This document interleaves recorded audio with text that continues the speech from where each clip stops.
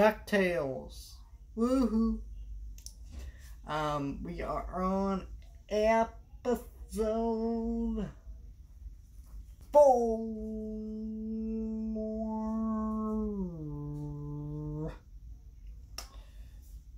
I see this episode was a lot better than last week's episode. We meet I'm forgetting her name, but Webby's friend who is very obviously got something about her that's kind of off, but you get why these two would become friends, and you see the story where Huey, Dewey, and Louie kind of leave her out of the picture, and it's clear that Huey and Dewey are brothers. They kind of hang out as brothers, and sometimes that's just what they like to do.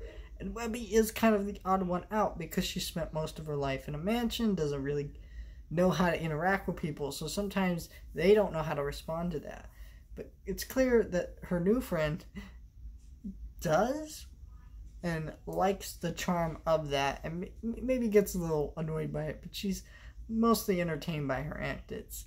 And I think that's a really fun concept. I think this show is very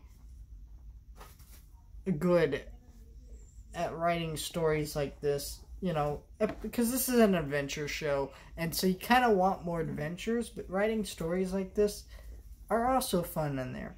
And yeah, I mean, it is the character development, so it isn't technically filler like some fans would do it. And then we also got the Beagle Boys come back as villains again, doing their normal thing. But yeah, it was just a normal good episode of DuckTales.